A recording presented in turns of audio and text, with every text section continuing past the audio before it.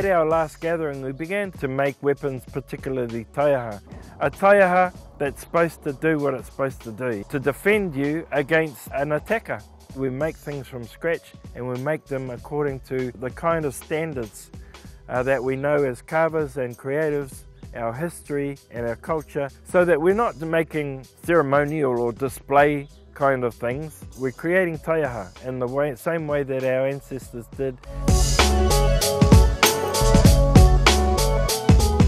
My initial experience with Unaunahi, I was challenged essentially to start to think about my practice and what I'm doing in a slightly different way. The significance of the tradition and making the distinction between what you might term in a Western frame art and the added dimensions and significance of toi whakairo, and it encapsulates in a container for cultural knowledge.